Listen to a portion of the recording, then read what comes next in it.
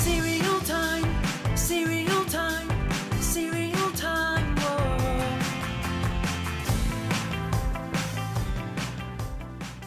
What's up, cereal heads? Today we're going to talk about King Vitaman. So this cereal was introduced by Quaker Oats back in 1970. Now they originally wanted to call it King Vitaman, spelled correctly, but the FDA forbids the use of vitamin for products that weren't actually vitamins. So they changed the spelling and King Vitaman was born. The original King Vitaman was a cartoon king animated by J. Ward Productions, the company that brought us Rocky and Bullwinkle and Captain Crunch and dozens of other characters. The first incarnation of the king was a feisty little guy with a large nose, voiced by actor Joe Flynn. In the ads for King Vitaman, the king would try to protect his cereal from his enemies, the Not-So-Bright Knight and the Blue Baron. He had some help though. His two good knights were Sir Laugh-It-Up and Sir Cravenly. They were kind of like two big doofuses, but they meant well. The ads would often end with the king telling his knights to pour milk on King Vitaman, and then they would drench him in milk, much to his dismay. Here's a clip. Yeah, you won't believe this. I knew you wouldn't. Now, for your punishment, you'll watch us eat. Laugh it up, pour the milk on your King Vitaman. Not me, you nincompoop, the cereal.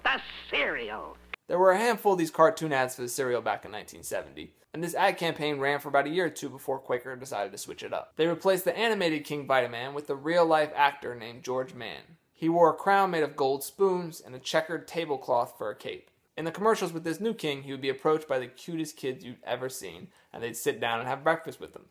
The tagline was, "Have breakfast with the king." King Vitaman, can you come out? I'm just on my way to breakfast. Will you join me? King Vitaman, have breakfast with the king, King Vitaman. He passed away in 1977, but he continued to grace the boxes of King Vitaman cereal until about 2000 when Quaker decided to switch it up again. They put a new revamped cartoon king on the box. Now this guy looks nothing like the original, kind of looks more like a wizard, and there's no ads for him so we can't really pick up on what his personality is, but he's still on the boxes of King Vitaman cereal today. Now you might not find this cereal in your grocery store. I feel like Quaker only releases it in certain regional areas. I got this one when I was in North Carolina. On the back of this box they have a hidden objects game. I love these things. There's a bowl, a horseshoe, an axe. And on the side of this box they have 6 riddles, which are all too lame for me to read the answers to. So let's open it up. So as you can see, the cereal is supposed to be little crowns, I guess. So here's what a bowl of this stuff looks like.